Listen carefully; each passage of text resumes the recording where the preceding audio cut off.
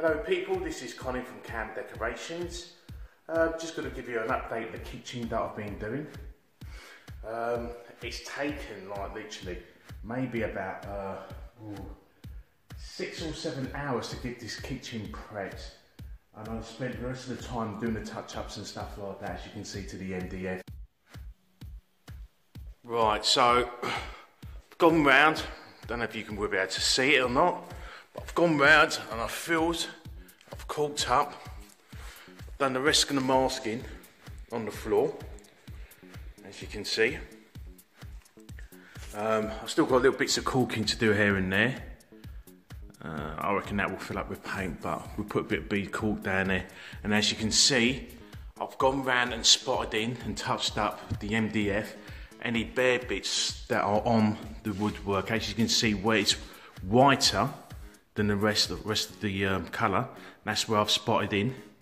Because the idea behind that is that I want to make sure before I put the primer coat on that everything is one coated. So there's no bare parts, so when I do put the primer on, there's not one part of the woodwork that's got less amount of paint than the rest of it.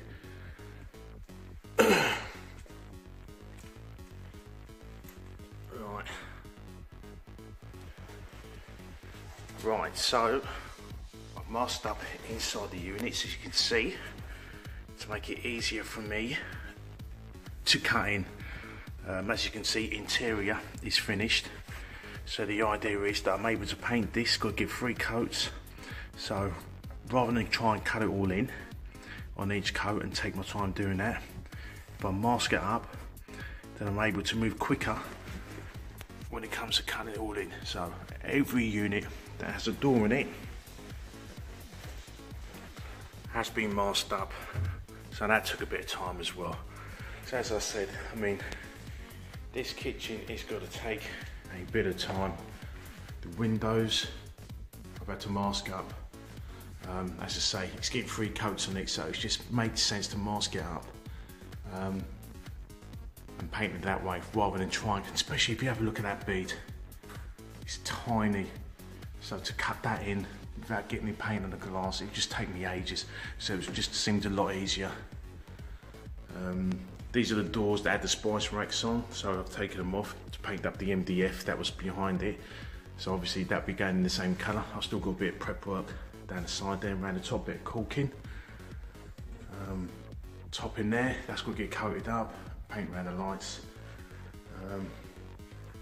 All units you can see now, they've all been spotted in.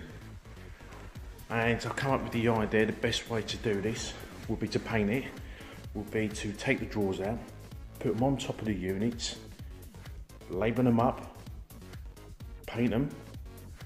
Once I've completed the unit, put the drawers back in, and that way I know exactly what drawers will come from where. So this is the first coat on this unit that's going to be sitting on the countertop. A little bit worried really with the coverage. I don't know if you can see, let's get right close up. I mean, this is his first coat and it's kind of thin, so it's worried me that will I be able to get this to cover in 3 coats, because it's a 3 coat system. This is the primer undercoat, then obviously you've got 2 top coats on top, so we'll have to see with that. And it worried me so much that with the drawer, I decided to give it a second coat of undercoat just to see what it would come out like. I don't know if you can actually see, but even with the second coat you've got some streaks, and this is the undercoat, so I don't know what the coverage is going to be like with the gloss. Well, not the gloss, with the top coat, because it's flat and it's wall based, so I don't know. I mean, this is the coverage with 1 coat, and as you can see, it's quite brush marky, and that is the coverage of 2. It's a lot better, so hopefully it will cover with 3. I mean, I don't know. I'm hoping it does, because I don't really want to go around and paint these units 4 times, because there's a lot. So today, what's on the agenda today is to carry on with the first coat. So that's completed. I've got to do the rest of this. and I've got to do the utility room. Let's take you in there.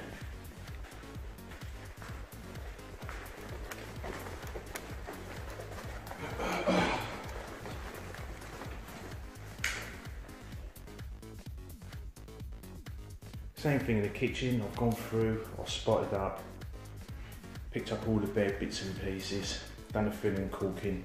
It's all rubbed down. This handle, because the sink's in place now, you can't take the handle off. So I've had to mask that up, and I'll have to paint underneath it, and so make sure that's good. Washing machine still needs to come out so I can paint the door. It doesn't open up unless the power's on, so we're gonna have to take that out. I managed to do inside the edge.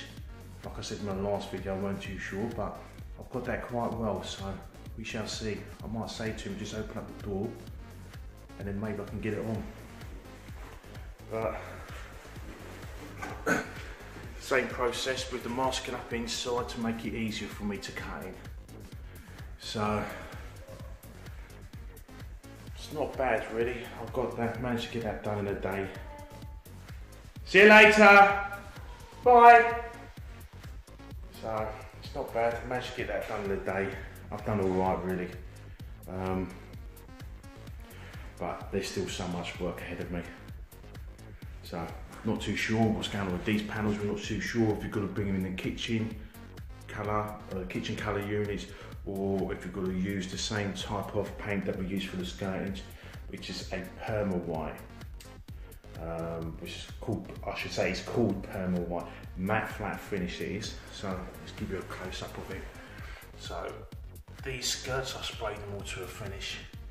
I have, but the homeowner decided afterwards that they would like this panelling on the wall, and to tell the truth, I think it's quite effective. This is the utility room. So I think it is quite effective. So I think he's going to paint himself. He's not too sure. It's not 100%. So once he decides on that, we know where we're going with that. But for the time being, I'm seeing it as we're going to leave that alone, and we're just going to concentrate on the kitchen units.